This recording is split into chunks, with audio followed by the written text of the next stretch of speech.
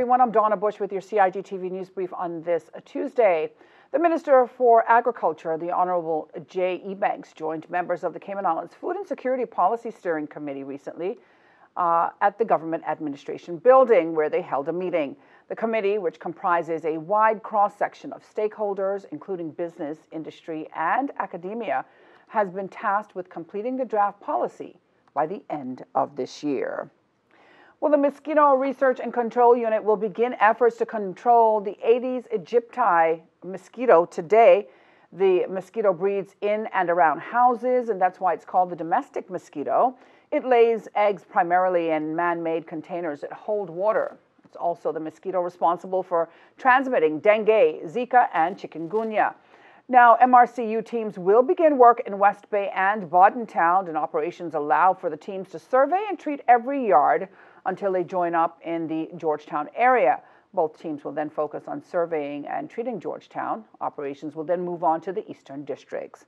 MRCU Director Dr. Alan Wheeler described access to properties as critical to the team's work of undertaking vital surveillance and treatments. This annual project is a lot of work for our teams, and we're very much appreciative of any assistance that the community is able to provide. MRCU will also continue its control efforts with ongoing work to identify and eliminate mosquito breeding grounds, including remote areas all around the three islands.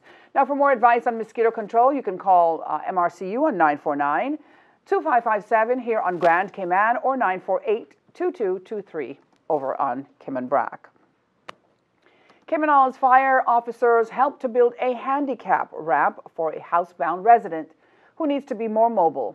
7 officers, led by Officer Matthew Ebanks, who spearheaded the initiative, constructed and installed a handicap ramp for the bedridden member of the community. The fire service became aware of the situation, they say, because they are regularly called to provide lift assistance to residents. Once the materials were purchased, the prep and stain work was done. The team then completed the work in a matter of hours. Well, hundreds of residents who are vaccinated at the HSA took part in the first ever Pride Parade held in the Cayman Islands on Saturday. Premier the Honorable Wayne Panton, His Excellency Governor Martin Roper, Opposition MP Barbara Connolly, and Minister for Tourism and Transport, the Honorable Kenneth Bryan, offered their support. The parade included other activities, including an after party.